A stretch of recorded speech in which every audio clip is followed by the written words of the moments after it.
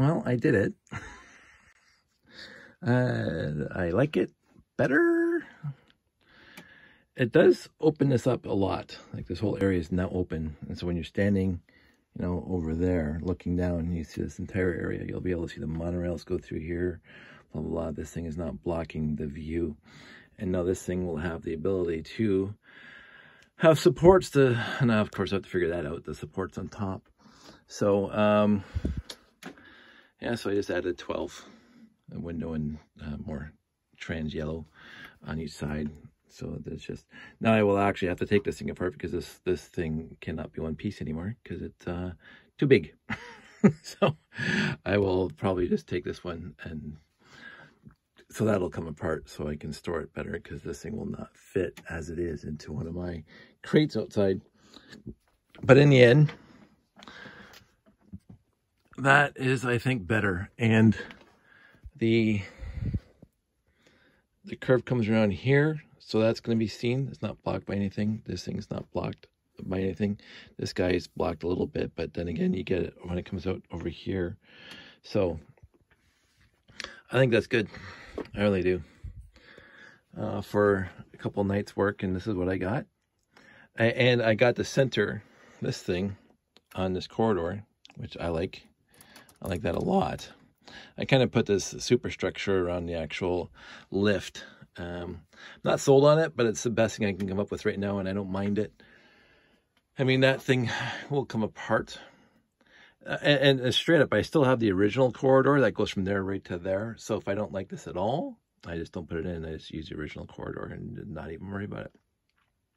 But as it is, I think this is pretty much done. It,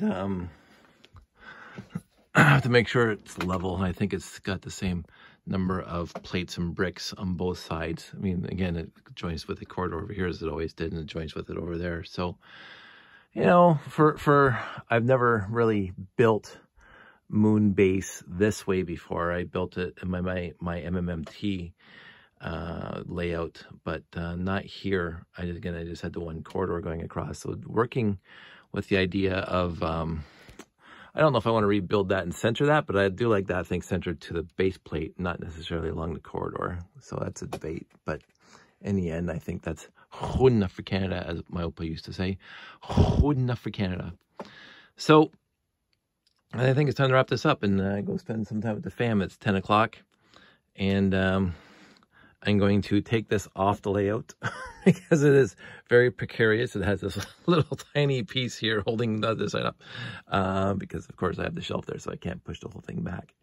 So I do not want to lose that monorail base. And right now, basically, if it falls off, this whole thing falls off. And I don't think it'll take that thing. But, you know, you never know. So I don't want to do a lot of rebuilding like my poor friend Jeffy did at the show when his castle decided to break apart en route to Alabama a couple weekends ago. But